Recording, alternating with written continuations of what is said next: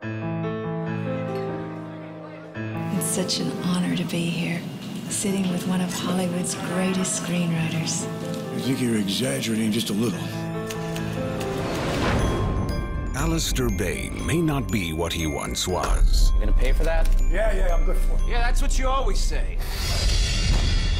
But his latest thriller is about to have a life of its own.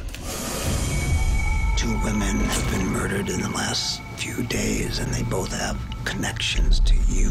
You have a very active imagination, Mr. Bane. How do I know you're not just making it all up? The strange thing is, I think there's a synchronicity between my imagination and what's going on. Why? Alleister, you're the most paranoid man I've ever met. What's your new theory? Someone's trying to frame me.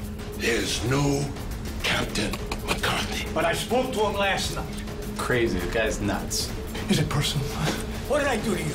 Something is going to happen and you're in danger, Mr. Bane. Robert Miano, My business, a little paranoia, can keep you out of a lot of trouble. Billy Zane, I don't know what problems you have in your life. Martin Landau, Something stinks here. What exactly do you mean, Mr. Sanders? Take a shower. Michael Rooker, Whether you realize it or not, you're in this shit right up to your neck, my friend. and Danny Glover. None of this is making sense to me. Be careful what you write.